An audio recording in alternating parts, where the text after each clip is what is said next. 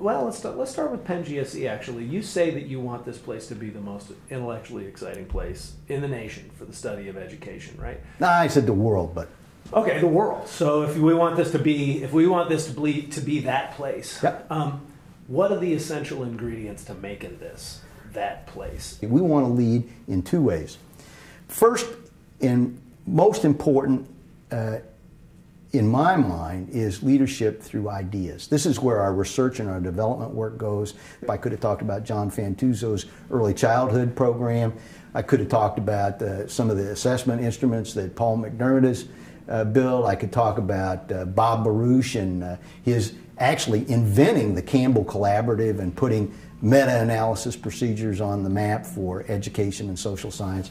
There are tons of examples. These are ideas. We want to be the place that people in education look to get ideas about how to do their work better.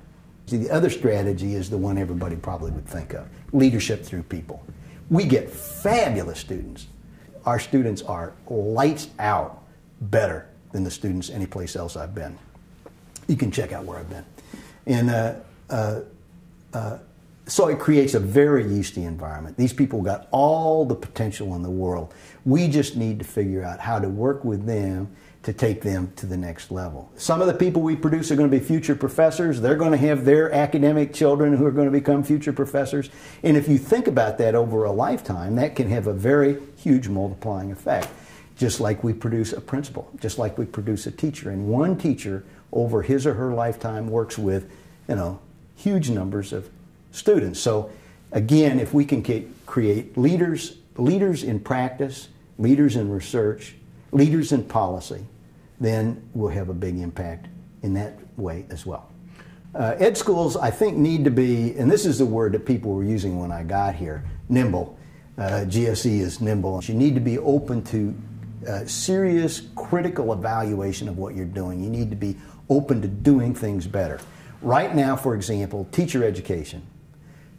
I've been in this field for a long time. Teacher education was never seen as a priority. It was always the weak stepsister of everything else that went on, the lowest of the lows. Teacher education is now seen as very important. We're already quite experimental in teacher education. We have a Teach for America site. We have a residence program. We have the Noyce Foundation from the NSF, so we're cutting edge in math and science.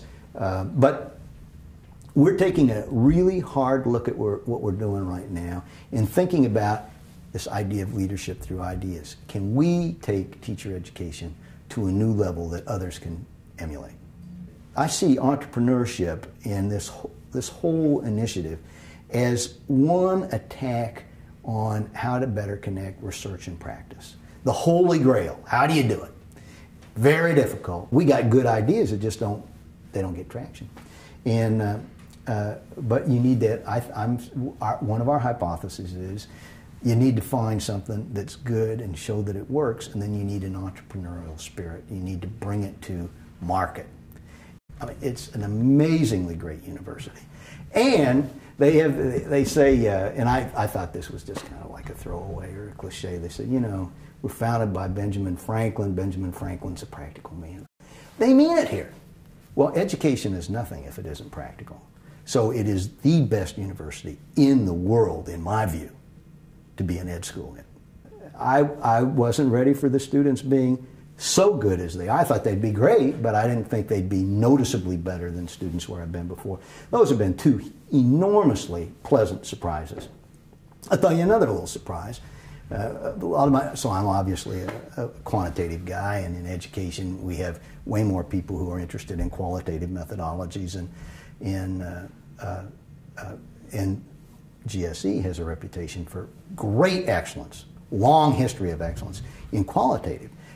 But I would say that we have great excellence in the quantitative. We have people who are on the cutting edge of quantitative methodologies, but focused more on the application.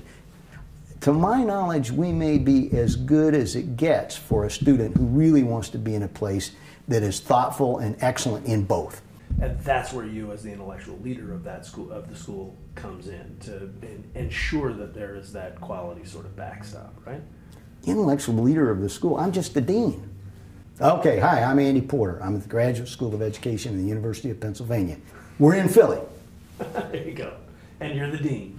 And I'm the dean.